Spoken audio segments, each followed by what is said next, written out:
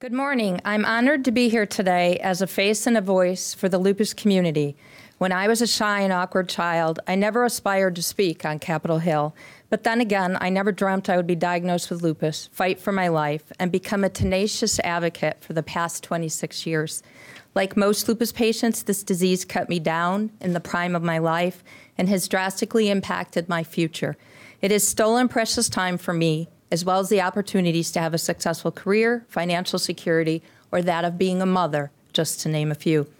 I can tell you from firsthand experience that lupus is extremely complex, difficult to diagnose, potentially fatal, presently incurable, totally capricious, painfully limiting, life-altering, dream-stealing, career-ending, and financially, emotionally, and physically devastating. Lupus can affect virtually any part of the body, like Peggy said, making it the prototypical autoimmune disease.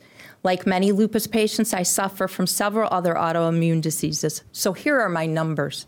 8 diagnosed autoimmune conditions, 32 medications a day, monthly treatments over $5,000, annual treatments about $150,000 right now. I used to weigh well over 200 pounds due to drug side effects. My entire digestive tract is impaired, and it takes 5 different drugs just to allow me to eat each and every day. The veins in my arms are useless, so I have a port for monthly infusions. And I have long hair because I cannot hold my arms up over my head to style shorter hair. Right now, I'm in a critical potassium crisis, and I'm having weekly 7-hour infusions.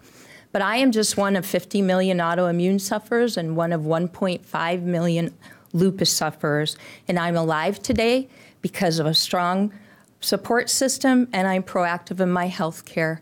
My support system is made up of friends, family, and most especially wonderful medical providers. So on that note, I'd like to introduce our next speaker. He is a practicing rheumatologist, or a lupologist, as we dub them. This is a special group of physicians who constantly make compassionate and innovative decisions regarding lupus treatment. Dr. Robert Katz is a professor of medicine of Rush University Medical Center and adjunct associate professor at Northwestern University, Feinberg School of Medicine, and Dr. Katz is listed in Best Doctors in America. Let's have a good round of applause for Dr. Katz.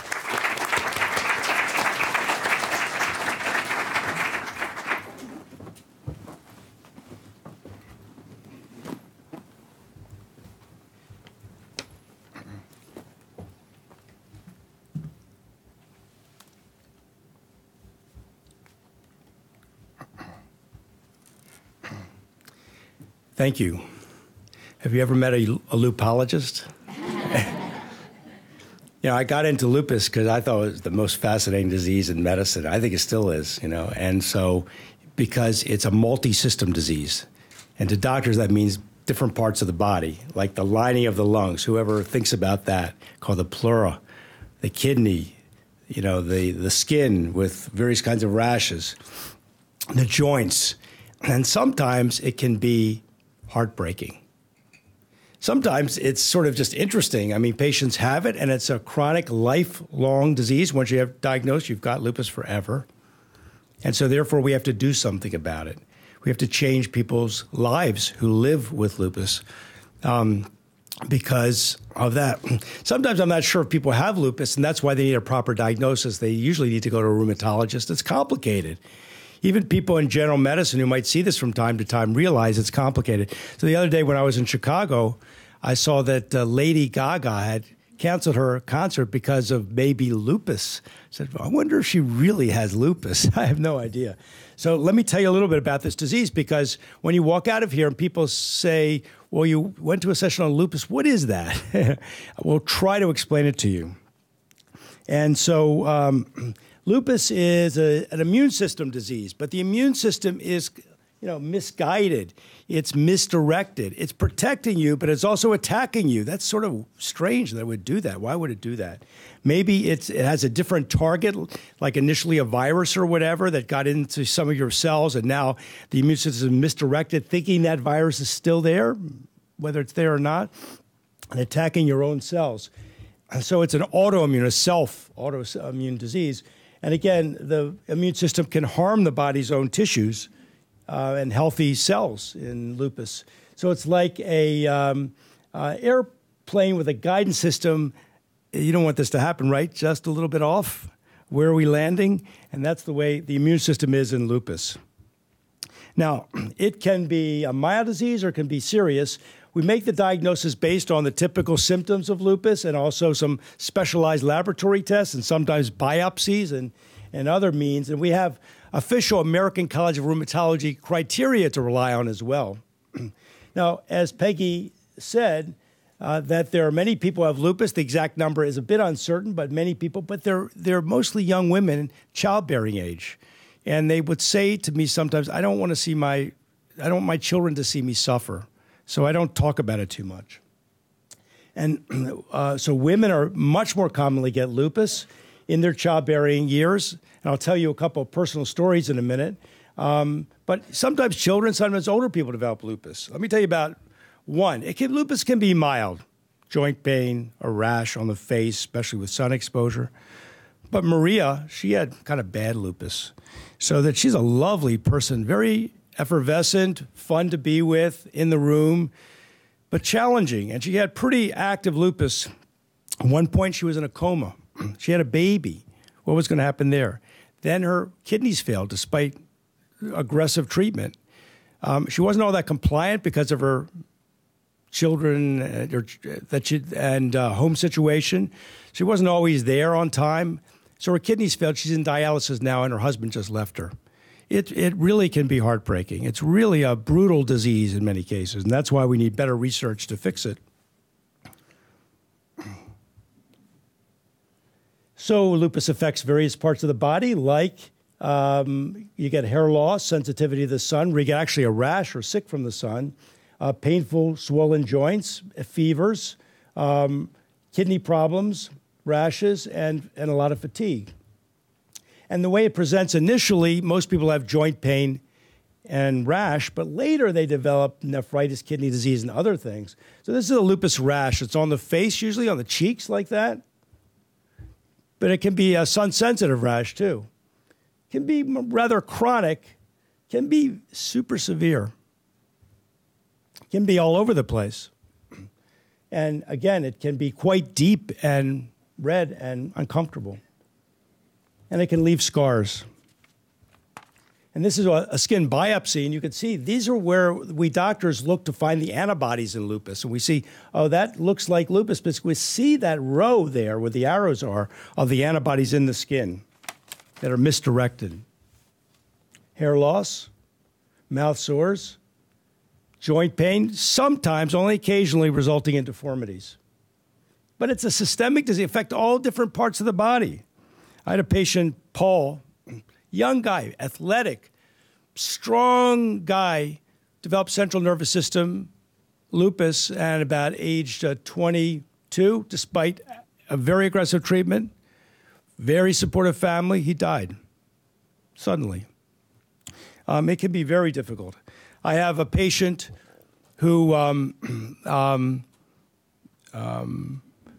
two patients really, who just said what they wanted to do when they got better, because they had to have joint replacement surgery because the steroids, which make you heavy and swollen, especially in your face, which people hate taking, can make you very emotional. I find that people who take steroids, if they're sort of up to begin with, they get hyperactive, and if they're sort of down to begin with, they may get more depressed, especially in higher doses. Well, they took steroids and got damage to their joints, both Angelica and Elisa.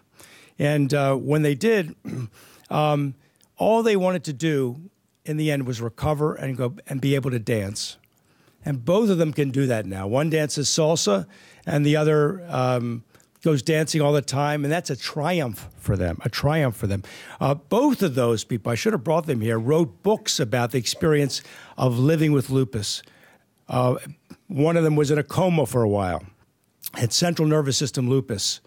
The other, again, had very damaged joints, had to have joint replacement surgery in her 20s, but both of them have recovered and they can dance. And lupus can go into remission. It can quiet down, but it can be extremely aggressive, and it can be active. When it's active, it robs you of your life.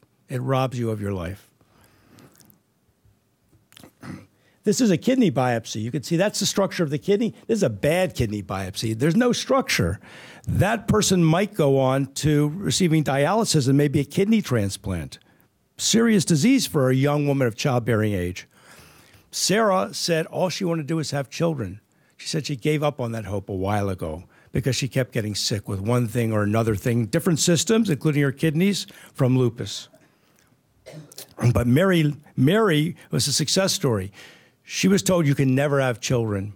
She went to different rheumatologists, doctors, and to get a better idea of the sense of her lupus.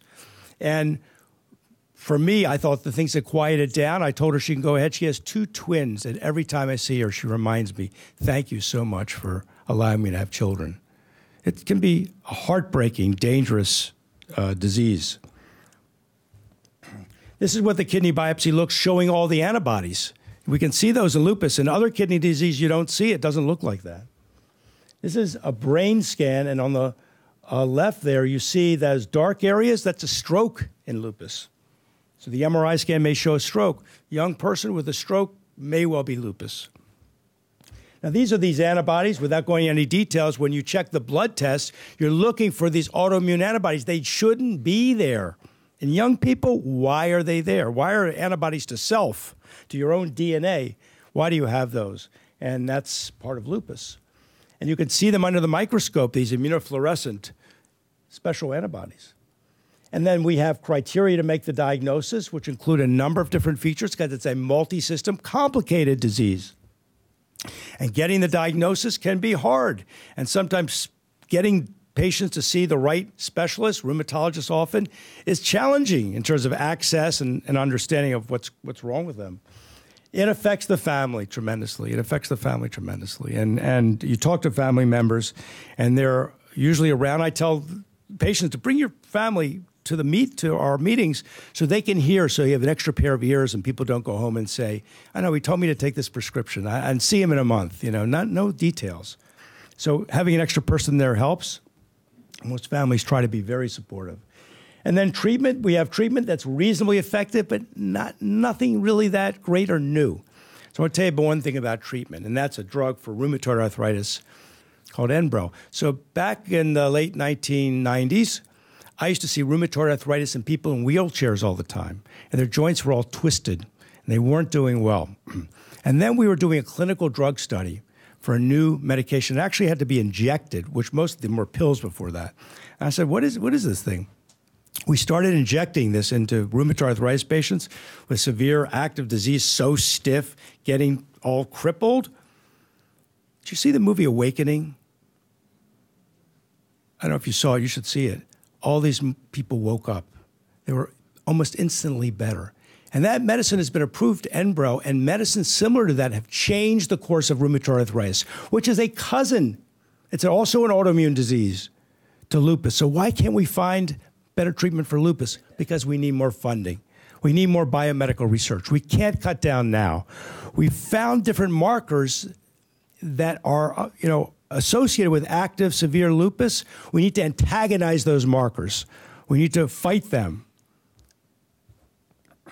So this is one of the very toxic treatments, steroids, but also Cytoxan can be very toxic to people. They can lose fertility.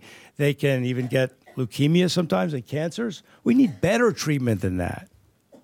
And in terms of lupus research, we have basic research that Dr. Diamond will talk about, and Dr. Crow too. We have clinical research, what I participated in, clinical trials on patients. Now, you got to be careful in clinical trials. You want to be sure the drug is not toxic, it's safe, and it's effective.